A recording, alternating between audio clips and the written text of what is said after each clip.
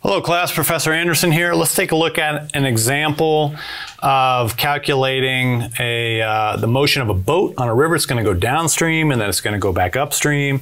And we're going to know some things. We're going to know how long it takes to go downstream.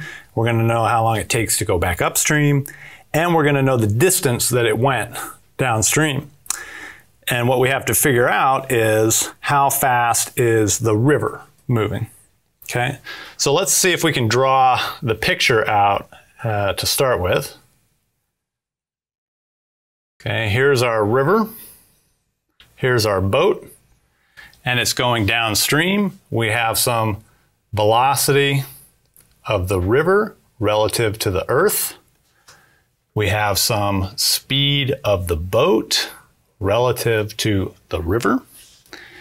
And when we add those up, we're going to get the speed of the boat relative to the earth. And what they tell us is that this distance, d, is 25 kilometers. And the time it takes the boat to cover that is 3 hours. We'll call that T1 going down the river. All right. Let's just think about that problem for a second, right? If the boat is moving in this direction and the river is moving in the same direction, then there is a speed of the boat relative to the earth, which is clearly just the sum of those. V of the boat relative to the river plus V of the river relative to the earth. But we also know what that speed is because they give us the distance that it went and they give us the time, T1. Okay, so that's how fast it will move down the river, d over T1, relative to the earth. Now, what about the second part? It says it's going to travel the same speed back up the river relative to the river, but it's going to take 6 hours to go back up. All right, so let's draw the second case. In the second case, the boat is going to turn around. It's going to go up the river. It is still traveling at V of the boat relative to the river. The river is, of course, going to the right still. And it's going to cover the same distance d,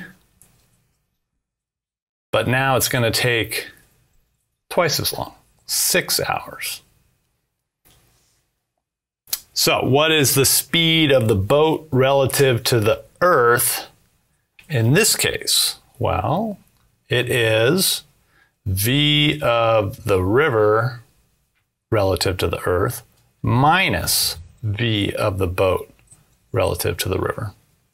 Okay, you can make it positive or negative. But since we're saying stuff to the right is positive, then we'll just keep that nomenclature. VRE is to the right, so that's positive. VBR is to the left, so that's negative. And now we're covering a distance d, but we're going back this way, so let's put a negative right there. And how long does it take? Negative d over T2. And now look what we have. We have that equation, we have that equation, and we have some unknowns.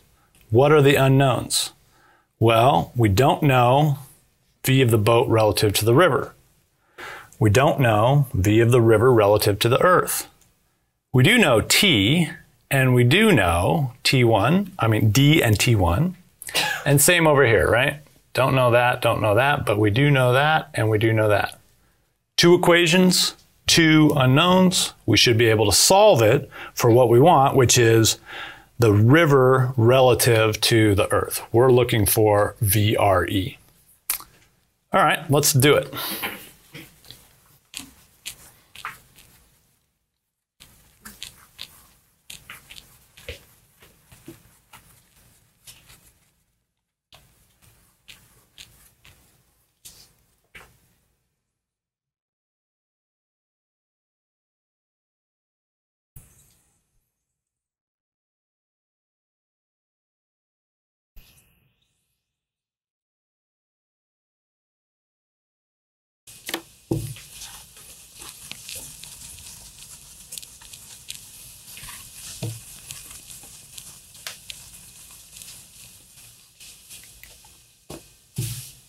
Okay, these are the two equations that we ended up with. We are looking for VRE. So let's just take this equation and rewrite it. And let's substitute in VBR from the second equation. Okay? We could do that. Or it might even be a simpler way. What if we just add those two equations? Right? What if we took equation 1 and we just added it to equation 2? It's going to get to the same result. What do we have? VBR.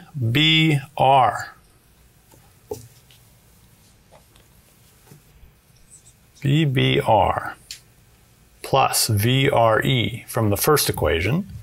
And now I'm going to add VRE minus VBR. I've just added the left sides of those equations. Over on the right side, what do we get? D over T1 minus D over T2. And now look what happens, right? VBR cancels out. And I get VRE, but I get two of them. And that equals D times 1 over T1 minus 1 over T2.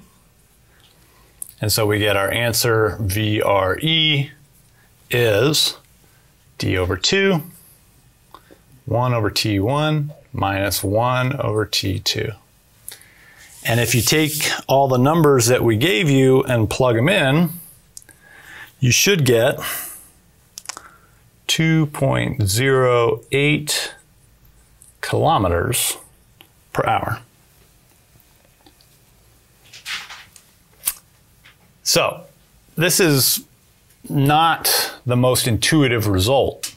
And so the point of these problems is really start with a very simple picture. And as you apply the math, make sure it agrees with that simple picture that you drew in the first place. All right. Questions about that one? Everybody okay with that?